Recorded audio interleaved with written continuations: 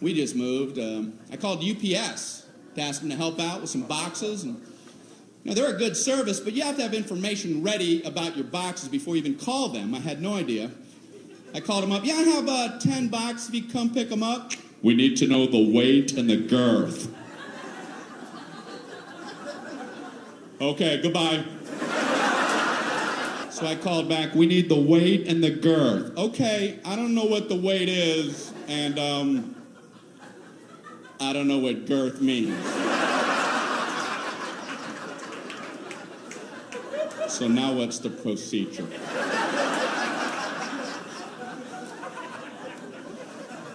So this guy talks to me like I'm 4 years old. Well, do you have a bathroom scale? Yeah, but if I put the box on a scale, it's going to cover up the numbers! What do I take them off really quick? 0, I'm not fast enough.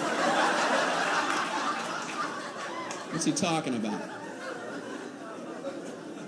So then he gives me like his Mr. Wizard formula. How about if you stand on the scale and weigh yourself, get off the scale, pick up the box, get back on, weigh you and the box together and subtract your own weight. I'm going, slow down. Hold on, Professor. I know this guy's never tried this, because I tried it, and you still can't see the numbers! Then I had to hang up in the middle of his girth formula. He kept assuring me it was easy. You know, the girth is very simple to figure out. You take the length and you double that by the smaller of the height after you triangulate the hypotenuse from the third side. Okay, I gotta go. I'm getting another call. Yeah, I'm too stupid to talk to you. I just want to not be on with you any longer. So this is true. I figured I would call back and just make up some numbers, you know. Let them come out and pick them up. If it's wrong, I'll pay the difference. Just dispatch the truck. Please.